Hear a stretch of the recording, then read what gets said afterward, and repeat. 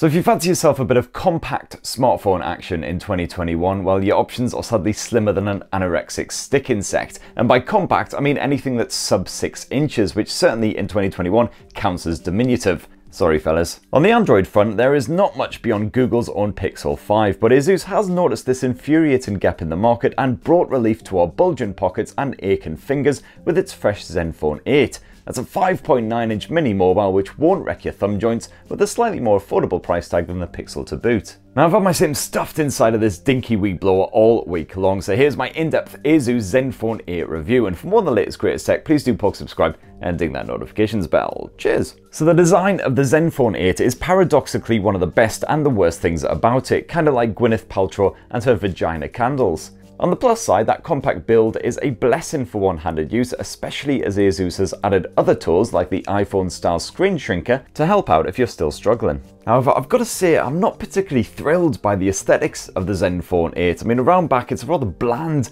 plain matte finish, which feels kind of functional at best. I mean, frankly, as far as thrills and excitement go, it's right up there with the average episode of Bargain Hunt. Plus, the Zenfone 8 only comes in a piddly choice of 2 colours, just like the Pixel 5, in this case Obsidian Black and Horizon Silver. There are no brighter hues to at least raise the old pulse a wee bit. Still, despite the fact that the Zenfone 8's arse end looks like it could be constructed from plastic, it is actually a layer of Gorilla Glass 3 right there, and after a week of use that's definitely doing its job. Not a single scratch or scuff anywhere inside, just give it a quick polish up and it looks box fresh. And meanwhile, around front, you've got a bit of Gorilla Glass Victus action, the latest freshest Gorilla Glass, so that's drop resistant as well as scratch resistant, and again, no nicks or scuffs to speak of. And the Zenfone 8 is IP68 rated to boot, so for its ruggedness score, it gets a very respectable 4.5 Stathams out of 5. On the software front, it's once again Asus's own ZenUI launcher, which I'm definitely still a massive fan of, not least because it mostly leaves that Android 11 setup well alone, while adding in a fair few bonus features that are actually worthwhile. Sure, the likes of the always-on display selection could use a few more design choices, as you're incredibly limited compared with rivals from OnePlus and Xiaomi, but most of the other extras, which I'll touch on throughout this review,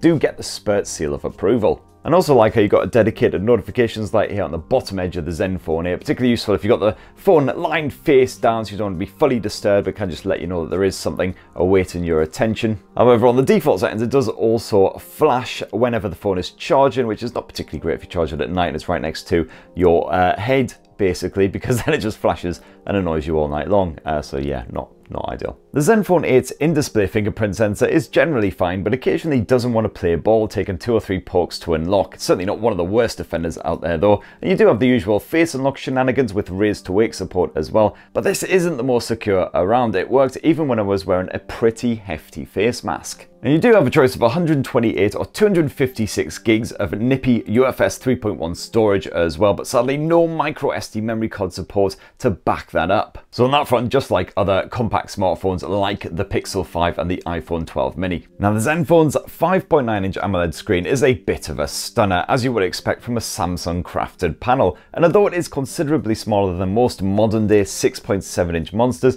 I was perfectly happy to take in a movie on that mini display, as the Full HD Plus visuals were crisp and gorgeous. You have full HDR10 Plus support for streaming services, and boy do those images look natural, with the sharp contrast certainly helping out in moodier fare. However, Netflix is definitely still stuttering at times when streaming HDR content. I was hoping this would just be an early doors issue, but it is continuing to do so a week on. This only seems to happen with HDR video. Standard HD content seems to be absolutely fine. So really hoping that gets sorted out in an update very, very soon indeed. But in better news, on the occasional rare sunny day here in the UK, I had absolutely no problems with visibility on that display when I bumped it up to top brightness levels, even when wearing shades. And it also tops off at 120 Hz with an auto refresh option as well. And thanks to the nice light launcher, you certainly feel that super fast refresh rate whenever you're skimming around through menus and on your desktops, all that good stuff. And audiophiles will absolutely love the Zenfone 8 because, I mean, the stereo speaker output is absolutely fine, no great shakes there, but you do actually get a headphone jack on this wee blight, which is something that was culled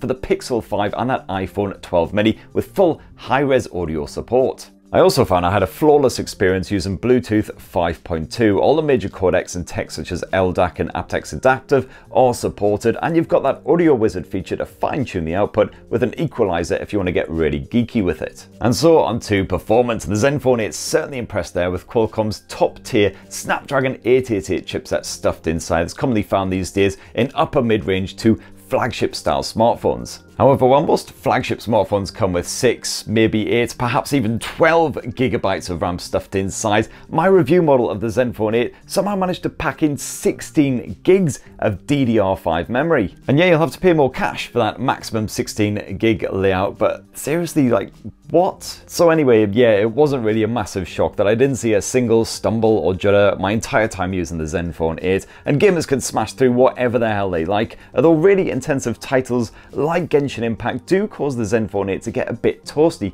Thankfully, this didn't seem to throttle the performance even after a good 40-50 minute session. I saw nothing more than the occasional tiny little judder, and that was playing on top detail settings here on Genshin as well, so definitely very impressive stuff. And that's helped out by Asus's Game Genie feature, which is one of the more comprehensive efforts out there, serving up all manner of useful tools, just like on Asus's dedicated gaming phones. You got the likes of macro support, and you can quickly Google for help if you're stuck on a tricky bit, you massive Jessie. And the screen is well suited to gaming with its 240Hz touch response rate. It's just a shame you don't get those excellent triggers of the ROG phones thrown in there as well. And courtesy of that 888 chipset, you've also got full 5G support here on the Zenfone 8, although only one of the 2 SIM slots is actually supported there, plus Wi-Fi 6 as well, so on the connectivity front, it's all gravy, baby. However, the one area where I do tend to get a bit nervous with compact smartphones is the battery life. Is it going to be able to last all day long? Because obviously you can't fit a massive cell into that tiny little chassis, and sure enough, it's a 4000 milliamp cell here on the Zenfone 8.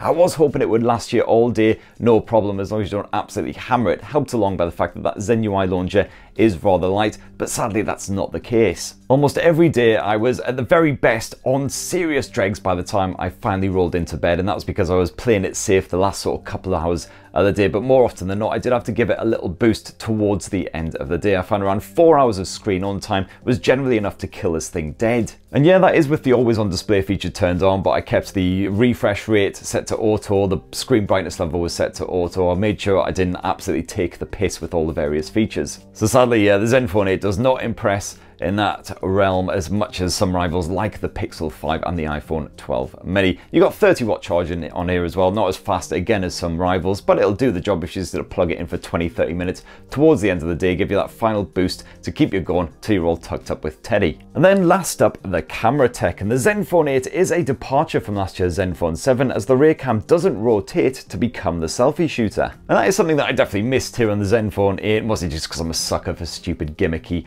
tech, but if that is a deal breaker for you, don't worry, Asus has also released a Zenfone 8 Flip, which reinstates that flippy camera tech. Now, the primary 64 megapixel lens uses Sony's IMX686 sensor with built-in optical image stabilization, and I found that just like previous Zenfones, my photo samples were more than satisfactory. The default 16 megapixel resolution is plenty for pumping out highly detailed snaps, with natural colors on show even in quite strong lighting. You can choose to shoot at that maxed out resolution if you really want to, although then you are sacrificing the HDR smart, so definitely don't go expecting the Zenfone 8 to churn out the same lifelike results. Meanwhile, the second lens slapped there on the arse end of the Zenfone 8 is a 12 megapixel ultra-wide angle lens using a different Sony sensor, this time the IMX363. And the photos I captured with this option were pretty impressive. Those colors were almost as natural as the result from the primary shooter, with limited distortion to boot. And that is it, just 2 lenses slapped there on the back end of the Zenfone 8, just like the Pixel 5. Absolute rarity in 2021, and I couldn't be happier. No bloody macro lens to speak of. Joy, joy, hallelujah, praise the baby Jesus. Of course, all the usual bonus camera fare is present and correct, including a respectable portrait mode that accurately dissects your subject from the background. The Zenfone 8's night mode also works pretty well too. While other phones produce brighter shots, here you will get results closer to what you see with the naked eye, albeit with warmer tones. And then there's that video mode, which serves up great looking 4K home movies with the same natural vibe as that photo mode. And this can once again handle harsh lighting, and I had absolutely no issues with the focus, even when my subject was zipping about like a coked up Cocker Spaniel. You can switch to the ultra wide angle camera at that high res level and again capture good looking footage with a pulled back viewpoint. And either way, the audio came through loud and clear from all directions, except for when things get a bit blustery. And if you're all about maxing out that resolution, there is an 8K video mode that records at 24 frames per second, but be warned, a mere 1 minute clip will eat up well over a gig of your phone's storage. Ouch. And while yes, sadly, the bog standard Zenfone 8 can't flip that rear camera to then take selfies as well, you do have a 12 megapixel front-facing camera using the IMX663 sensor. And when shooting outdoor selfies against a bright sky, I found that my pasty skin tone was accurately replicated, as were all of those lovely lines and creases. The portrait mode does tend to completely blur out the background, but if you want the photo to be all about you, then mission accomplished. So right, there's my full final review of the Asus Zenfone 8 after using it as my full-time smartphone for a week. And I gotta say, it's such a shame that the battery life ain't particularly hot on this thing, because I really enjoyed using it as my smartphone apart from that. The compact design is great, the camera is super reliable, the performance is frankly freaking amazing. And while the battery life issue ain't quite so severe these days when I'm still stuck at home most of the time, when I do eventually start going out and about and seeing people and doing things again, that's going to be a bit of a problem. So anyway, that's what I think, but it'd be great to hear what you guys think down in the comments below as well. And stay tuned, hoping to bring you some more Zenfone 8 action in the form of the Zenfone 8 Flip really shortly. And for more on the latest and greatest tech, please do subscribe, ding that notifications bell, and have yourselves a fantastic rest of the week. Cheers everyone, love you.